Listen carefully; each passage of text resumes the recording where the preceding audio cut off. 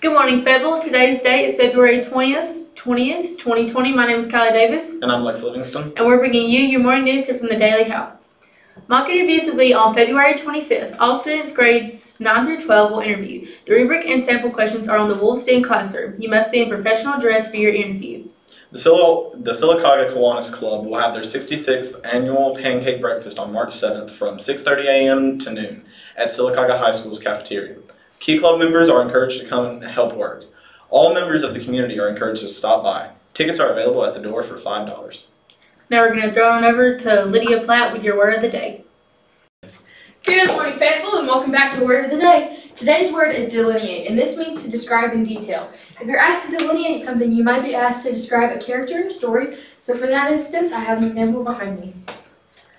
Alright, so if we are delineating Olaf, this means that we're describing him in detail. So when I look at him, I see that he has a carrot nose, 1 tooth, 3 buttons on his body, and twigs for arms. So that would be describing him in detail. Alright, thank you for watching. I hope you've learned something. Thank you, Lydia.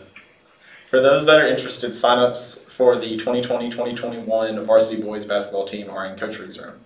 Please be sure to come out and support your local Key Club at the very first Spirit Night. It will be held at Cup of Grace February 29th from 2 to 3:30. 10% of proceeds will go towards the Children's Hospital goal of $2,800. Don't forget to say Spirit Night at the register.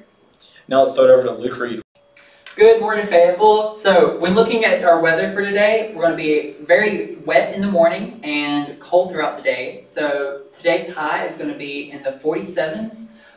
So upper mid 40s, and then our low is going to be 33. So pretty cold throughout the day.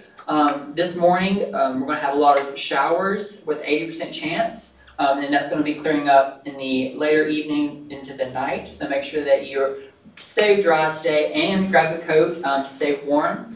But with that said, let's throw it back on over to our anchors with our rest of our morning news. Thank you, Luke. FBLA members, please turn your state conference commitment form into Miss Terry by February 24th. And remember, a thankful heart is a happy heart. Show your thankfulness to a hardworking school employee today. And remember, you heard it first here on the Daily Howl.